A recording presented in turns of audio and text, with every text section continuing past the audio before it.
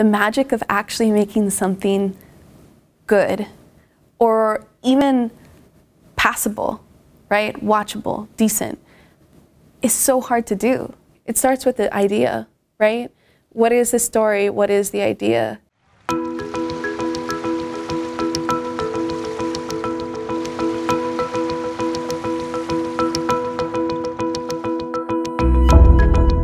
I was kind of a weird kid.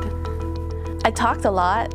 I knew I liked to write, so my father went to a garage sale and he saw a little electric typewriter and he gave it to me. And I would sit in my room all morning and I would just like type, and I would spend all day writing little stories. It was my favorite thing to do. I always had a notebook. I always typed stories. I think I really liked drama classes that my auntie used to send me to. And the on-camera stuff was just a way to make money. My mom would send me out and we'd do like the Sears ad, and then I would just store my money for college.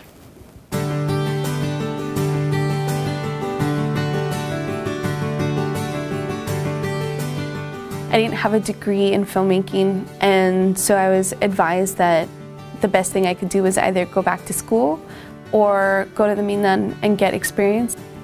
And I moved to New York with $2,000 in a credit card. I sold hot dogs and I taught the SAT for Princeton Review, interned for free, and somehow, you know, got my foot in the door. So all I wanted to do was make music videos and rock docs. And when I first moved to New York, I interned at a company where that's all they did. And the company fell apart, and so did the music industry. And within about a year of actually becoming their in-house producer, I watched our budgets go from, you know, $350,000 to $35,000. And it struck me that this would no longer be a sustainable model. And so I had to step away from that. And I bounced around in like reality television, and I was on a show I shall not name.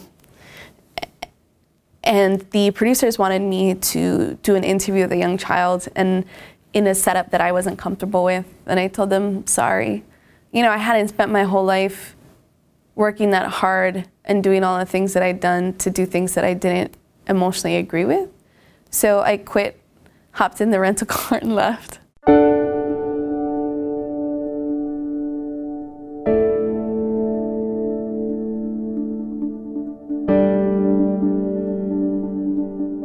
One day I got really sick and I came back home and I couldn't work anymore. I was like maybe 31 or so.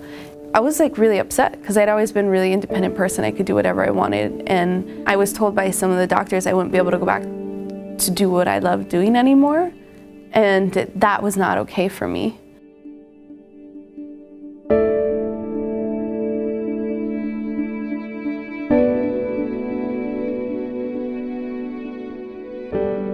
One day, one of my aunties mentioned this idea of, you should do a film on King Kamehameha, you should do a film on this. And she mentioned our Hawaiian men dancing hula in a prison in Arizona. It didn't make sense to me.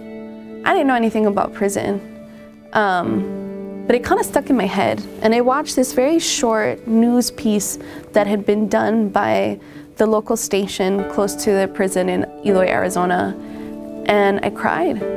And at the time, I was like, how am I ever going to come back from this and get back the life that I had? And I could kind of see that they were struggling with the same thing.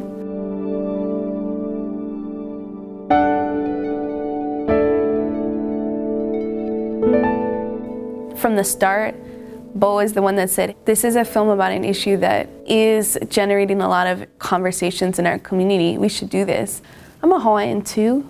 So I understood what it means to be a Hawaiian.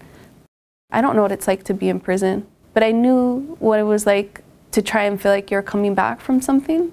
And that kind of said it to me, I should do this. You forgive yourself for a lot of stuff that you did, yeah. And I think I had to go to the ends of the earth and hit bottom to really find out who I was. I never knew 1 ounce of Hawaiian before I even came jail. I learned everything in jail. I don't think I truly understood the potential impact of the film until we started taking it out to share with the community recently.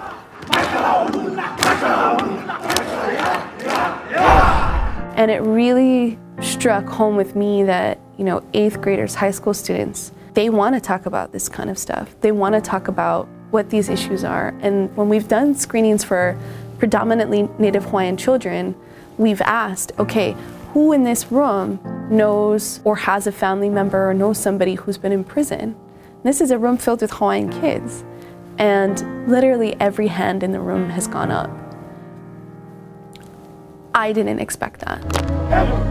I don't want to go back to jail because I have too much to lose. Try not to make the same mistakes again. A film like Out of State, which addresses the overabundance of Native Hawaiians in the prison system, which is the same issue that other Indigenous and Native peoples are dealing with and other people of color across the country. So this is not an issue that exclusively is Hawaiian. This is an issue from a larger systemic problem that we're dealing with. We have too many people in jail.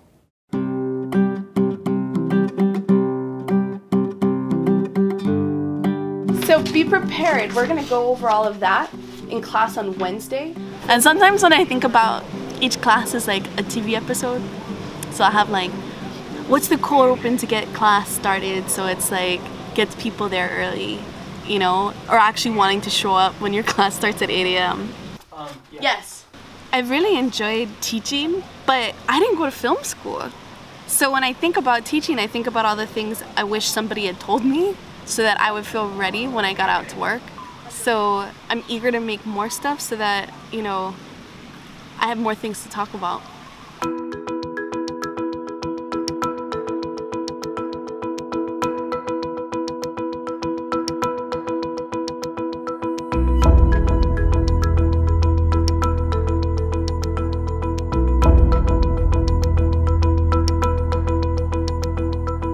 I'm looking forward to 10, 20 years from now, look back at what I've been able to do and say that I figured something out and that I've added to the conversation about our community and hopefully who we are as a people, how we're portrayed, how we're not portrayed, what's missing from the visual record of who we are. I'm hopeful that, you know, in the next 5, 10, 15, 20 years that those concerns begin to evaporate, because we will have created more content about ourselves and found ownership over who we are, and there's a more richly developed body of work that we have made about ourselves.